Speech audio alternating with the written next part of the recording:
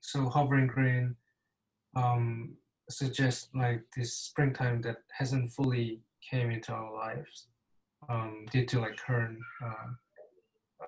situation that we're in.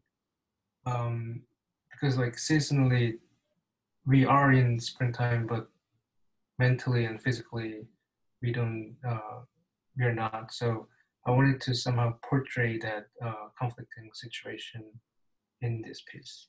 I took a quotation from Beethoven's Violin Sonata Number 5, distorted and stretched version of a quotation for the first half, and then it leads up to that quotation at the end, which you can very faintly listen at the end.